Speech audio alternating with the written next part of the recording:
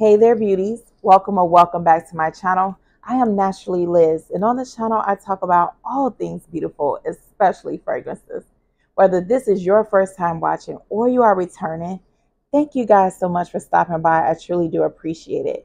In today's video, I'm super excited. I'm excited because I have a mini Middle Eastern fragrance haul for you guys. Cheapest fragrance haul ever. So if you guys are interested in hearing my thoughts, or you just want to hang out with moi, then keep on watching. Before we get into the video, guys, I always do some type of positive affirmation before I start my videos. And today's affirmation is, I will put my well-being above all. Listen, we love to smell good. We love to look good. But if we are not putting our well-being first, taking care of ourselves, physically, mentally, then what is the point of all of this? Now on to the video. So you guys, I have some Starbucks. I've been sipping on this for like 2.5 hours. I am actually taking Manjaro. Not that you guys care, but if you care and you want to know how that's going, if you're interested in hearing how that is affecting me, let me know. I am knocking at the door of diabetes, as well as my weight isn't where it should be. So this does both. About a month ago, I posted a video and someone in the comments said, please talk more about Middle Eastern fragrances. And I value what you guys say. I want to put content out there that you want to see.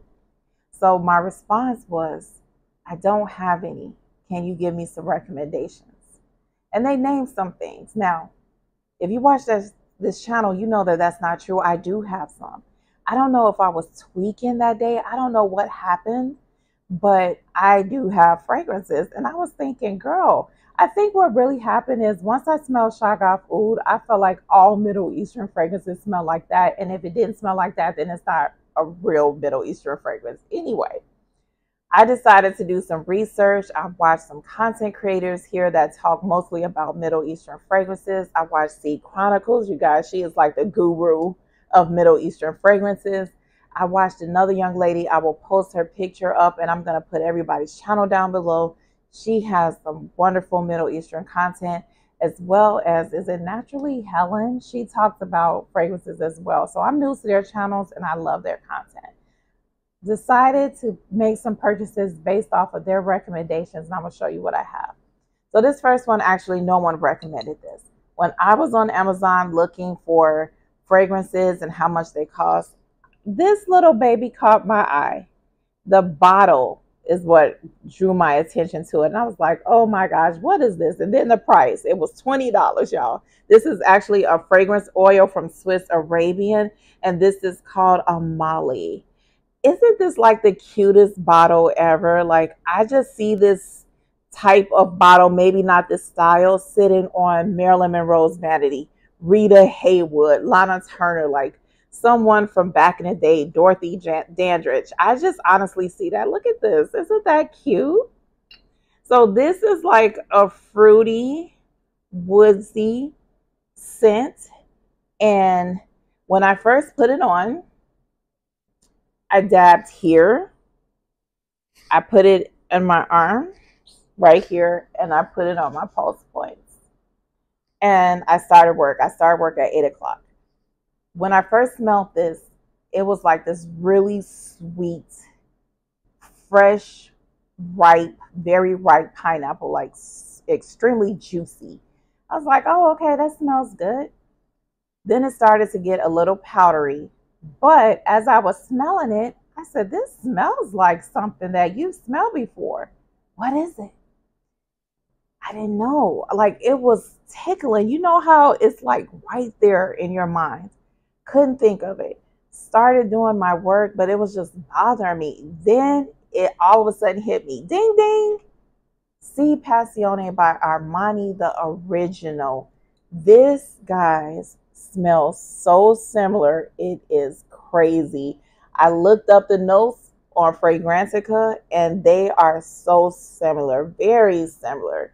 Fruity notes, florals, woodiness, and the dry down. Like, when I tell you guys, almost spot on to me. Crazy. And the longevity on this, all day. I smelled it on me still at lunchtime. Very prominent. I go to lunch at 1:30. At the end of my shift, 4:30. I was like, girl, you still here? Don't you have some business to do? Not that it was a loud smell, but it was still there. For an oil, this performed beautifully. And I could see myself layering this with something wonderful. $20, y'all. Okay? $20. Okay. So the next fragrance I have, this was actually talked about on a lot of channels. And I have a friend that sends me perfume TikToks. And this one was talked about a lot. And this is Yara by Lattafah. It came in this box and it has this little sticker on it that I think it means that this is an actual Lattafah fragrance. $31 on Amazon, you guys. So this is what the bottle looks like if you haven't seen it. I do think Sunny talked about this in one of her channels as well. This isn't an ugly bottle. It's different from anything I've seen. Pink, cute. I think they have a white one, Yara Moi, and they have an orange one, Yara Tooth, that just came out. So when I first smelled this fragrance, I sprayed it on me actually. I didn't smell anything. Nothing. And I was like, dang it, I don't smell anything. So I sprayed myself again. And I was able to smell it a little more. And then that same thing that happened with this oil, this smells familiar to me. What is this? Couldn't think of it. And I asked my daughter, because she smelled me. And she said, yeah, it smells like Laura Mercier, Ombre Vanille. I said, dang on it, girl, that's it. Yes, this smells very similar. Looked up the notes. They are very similar. There is no coconut or almonds in here as it is in Ombre Vanille, but the top notes are the same with that tangerine. This has some vanilla in it, some gourmand notes. This right here, guys, once this started to dry down, heaven, just, I was like, okay, girl, that's you smelling like this? Yes, oh my gosh. The tangerine note in here is a little tart to me. And if you didn't like that tangerine note in Ombre Vanille, it may have smelled plasticky. I think that's what I've heard some people say. Never fear, Yara by Lattafah is here. This smells like Ombre Vanille, but better. As this developed more on my skin, it became creamier, sweeter, tropical vibes. I've read some people said strawberry milkshake. I don't get strawberry milkshake. I get tropical milkshake. Are there tropical milkshakes? I don't know, but that's what I get from this. This is delicious, creamy. Oh my God. Oh, it's addictive. I have worn this to bed every night since I've gotten this fragrance. That's how good this is. It's comforting to me. Gives me Netflix and chill vibes. I don't know if it leaves a sillage because I haven't worn it outside my house, but in the house, I love this. When I wake up in the morning, I smell this on my pajamas and I'm just like, oh, I lay there and I inhale the goodness of this fragrance. Light, kind of fluffy, very creamy, tropical fruits, a little tart to me. This is just, mwah. I've never done that before, but chef's kiss. Hats off to Lattafah, $31 on Amazon. If you don't have it and you like a good tropical, creamy, kind of fluffy fragrance, get it and tell me what you think. Now, this next one I have, you guys, this is L'Aventure Femme, Perfume from Haramain. And I got this because I have Creative Vintage for her, but it's almost gone thanks to my partner.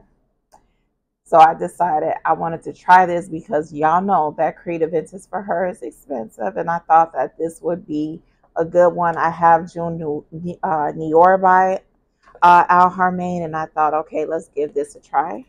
So this is how it comes. This is the bottle that has my fingerprints on it because I have obviously worn it. And it's a cute bottle. This does give me Creative Vintage for Her vibes. This was $28 on Jomo Shop. It has this very tart green apple opening, just like Creative Vintage for Her, powdery, fresh fragrance.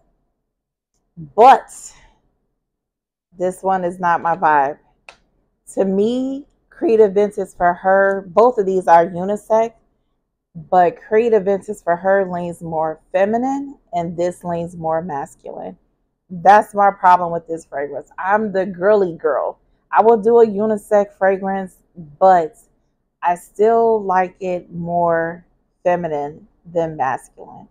This one to me just all day masculine vibes. I actually wanted to take it off, but I was working and I had to just go off through the day. Not that this is a bad scent, don't get me wrong, but it just was really strong in the masculinity, and that's just not for me.